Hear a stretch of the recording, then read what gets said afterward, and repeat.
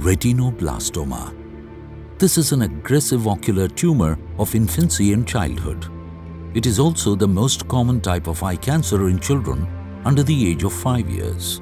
One of the easiest ways to diagnose the condition is by taking a photograph of your child using flash.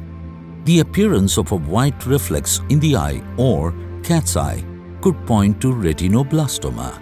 When a child is first brought to Sankara Nethralaya, the child undergoes an in-depth investigation to confirm the diagnosis and find out how advanced the disease is.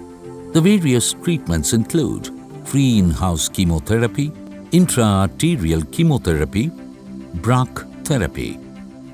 In severe cases, surgery to remove one or both eyes. Retinoblastoma doesn't need to kill.